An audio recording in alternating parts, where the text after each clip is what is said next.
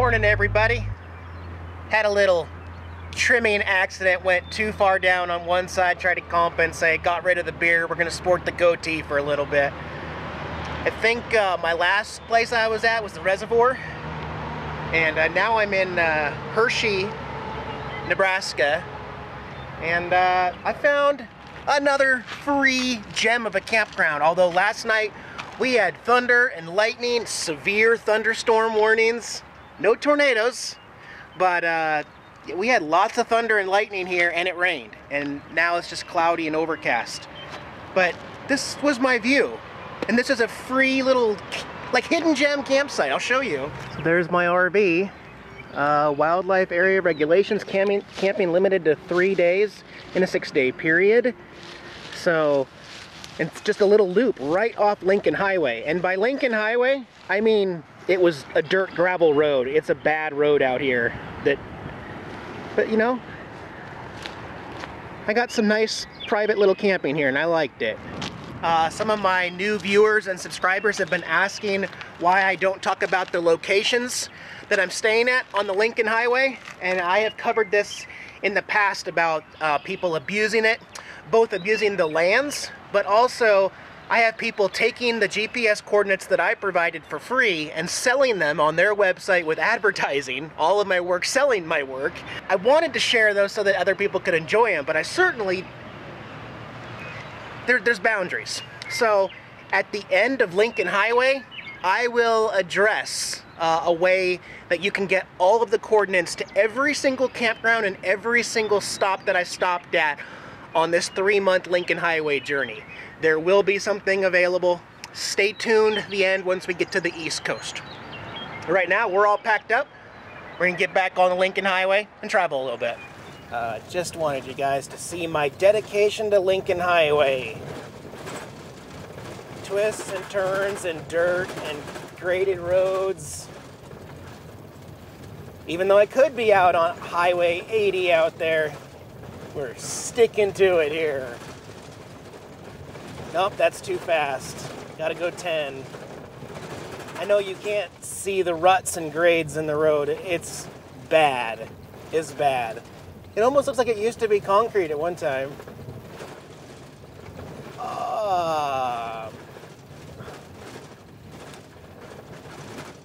Just sharing with you. Lovely.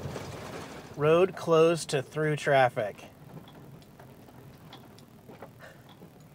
It's taken me an hour to get 9 miles, and now I gotta turn back around.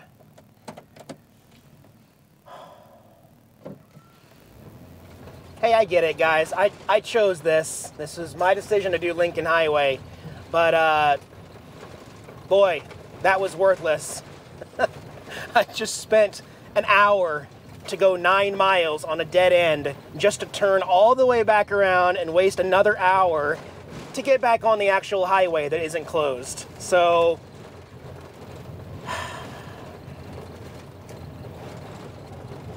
yeah. Hey, I get it though. You gotta go off the beaten path and you gotta rough it out sometimes to see the quirky stuff in the really good campgrounds. I understand. That was just a pain. Oh, shut up. Nice wagon here. I'm here at, Fort Cody, whatever that means. I think this is a recreation though.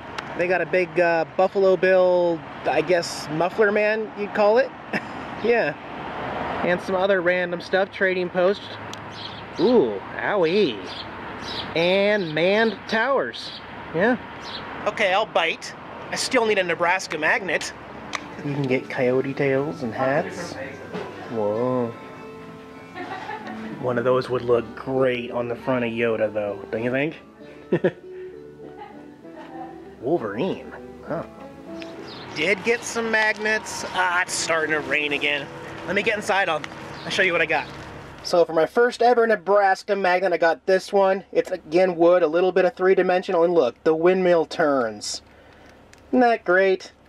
I like that one. And since they did sell magnets, I did get a Fort Cody Buffalo magnet with the fuzz. I mean, that's pretty unique. I don't have anything like that, right? So, that's pretty cool. We're pretty much filled up on the side, though, so we'll be putting that guy up there. And we'll put Mr. Buffalo up there for now. Yeah. Is that a good spot? Wow. What's all this? Is that extra? Yeah, I don't need all that. Can you go to your cat bed, please? We're gonna travel. Okay, buddy. Thank you. It's kind of comical because all the driving I did on the dirt roads of the original Lincoln Highway, there was nothing. I had to come all the way back out to where the exit really, like Fort Cody is right off of Highway 80, right off the exit. So it literally did me nothing. We'll travel a little farther until there's a better route of the old Lincoln Highway. But we'll stick to pavement for a little bit here. Now, first of all, bear in mind, we're in Nebraska. There's not a whole lot out here, so we'll take what we can get. We're here at the Sod House Museum. Yeah. And we are looking at the largest plow in the world. No idea how big this thing is, but it says dedicated to the Sod House settlers. What a breed they were, those Sod House settlers. Color, creed, possession did not matter. Everyone was poor, but none a pauper. Can it be they were richer for having little? Can it be they were wiser for knowing less? John Neihart. So outside here, he's got some more sculptures that I find more interesting. This is just scrap barbed wire. It's pretty cool, actually. Buffalo made of barbed wire. And here's another one. Native American on a horse, it looks like. Huh. Pretty neat detail. And all that barbed wire. And the gentleman who owns the museum and the property here built this sod house 33 years ago. So we'll take a look. First, I gotta mention the smell. It smells a little like cow pies. You know, I mean, it's cool though.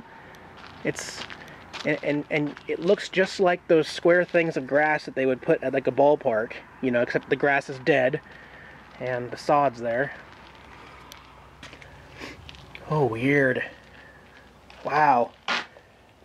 It's like being inside Fred Flintstone's house almost. Cozy? Actually, it looks really thick. I bet it's insulated really well. But the smell is something else. Alright, I've driven over 60 miles today.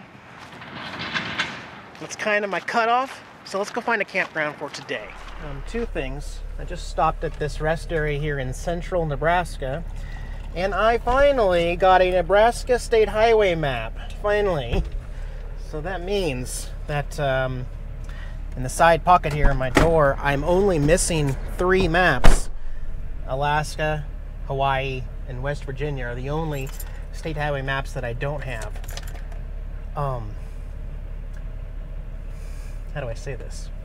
On the way back, like I often do at rest areas, just like the truckers, I kind of do a walk around of the RV. I don't know, for some reason rest areas are the one I like to do that the most. And this time, I found that the rear strap of my TW200 on the inside, closest to the RV, was off. It was connected to the bike, was not connected to the frame down there. I'm guessing that probably happened on the really rough road, going 10 miles an hour on that terrible, terrible road. The scary part about it is, had this been scooter life, where I only had one on the handlebar here, one on the handlebar here, if the inside one goes, this just pulls it off the RV, and it would have drugged the scooter. The TW, I have handlebars and the back, and one of the back inside one came off. I'd rather it be an outside one, that way it pulls the bike to the RV, you know, but now I know. If we're going over anything bumpy, monitor it on the camera, live on here if possible. I don't have any service, so I can't do that right now, but you know what I mean, or check it often enough. Also, I like to check the brittleness of the seams and everything. I will probably be replacing those straps every 4 to 5 months anyway, just to make sure it's good quality. It may be a little uncomfortable to see that strap just hanging off on the inside. Definitely gonna have to be a lot more mindful and keep an eye on it on the bumpier roads from now on. Thankfully, it is a redundancy system, so that if one gives, there is still always going to be another one on that side. There'll still be 3 working ones if one fails, basically. But that puts more tension on the other 3 so that's all I'm saying. I'm glad I caught it. I'm glad nothing bad happened. Back on the road we go. It's funny how you can go from a dirt graded road, can't even go 10 miles an hour, to this. This is that same exact road if it were connected and going all the way through. This is the same Lincoln Highway road out of Gothenburg here, and this has been freshly paved. Very nice. So it's hit and miss, see? Now we'll hit up this campground up here. I don't have service. I have my maps working because I logged into Wi-Fi at Pizza Hut back there, punched in the coordinates for the free campsite, and now it doesn't matter because GPS is going to get me there. I don't need service. So one way around the no service thing, or you could just get Verizon. It's just Wyoming and Nebraska that have like almost no AT&T.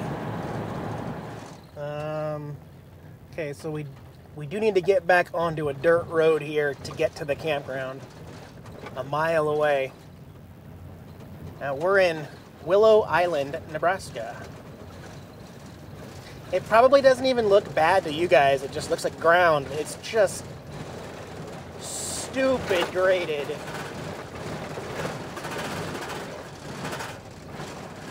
La-di, la-di, la-di. Oh.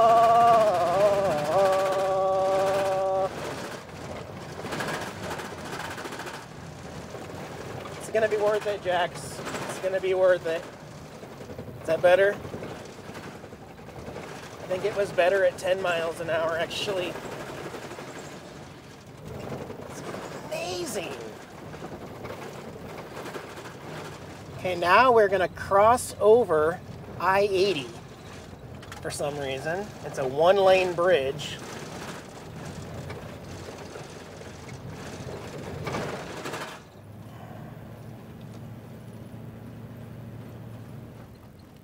Oh, it's the same exact type of campground that I was at last night.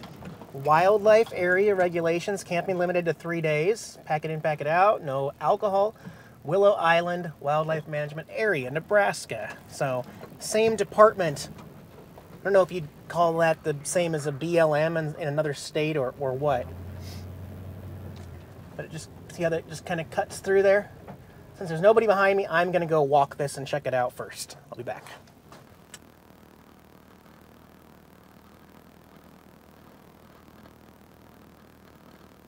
It is beautiful back there. Don't bring a Class C back there. There's nowhere to turn around. The only way I could enjoy that is to either back in all the way and turn, or back out when I want to leave. So it's better for like tent camping. I mean, this one's not as pretty. I'm not camping underneath trees, but it is going to be lakefront, so it'll work. I don't know. It's weird and it's quiet for me when I don't have service and there's not a whole lot going on. So I tried really hard today to see some new stuff. The highlights of this video for me was the campground I was at last night and this one at the lake where nobody's at. That's what I like the most about Nebraska, is camping. So I think Nebraska is well known as like a flyover state or a drive-through state because there's just not a whole lot in Nebraska as far as man-made type stuff. But when it comes to like natural beauty and campgrounds especially, this is a boondocker's paradise, okay? Just going 30 to 50, 60 miles a day, I'm probably passing stuff like this every 5 miles. They're just all over the place. Now, this one is really close to I-80. You saw we just drove over that little dirt overpass. Actually, it was concrete, but that's Highway 80. So freeway noise is going to be a factor. There's a train tracks nearby, but I'm out here alone and it's just so quiet otherwise, besides the highway. So anyway, I kind of apologize if I've been negative today. It's just been one of those weird days for me. It's been strange. I think it'll do my soul good to get back to civilization here soon and start seeing more people in Nebraska, okay? So there's some big cities coming up in Nebraska like Lincoln and Omaha. And right now, just enjoying this. Anyways, guys, have a great night. Jackson, I'll see you back on the Lincoln Highway here in a couple days. Bye-bye.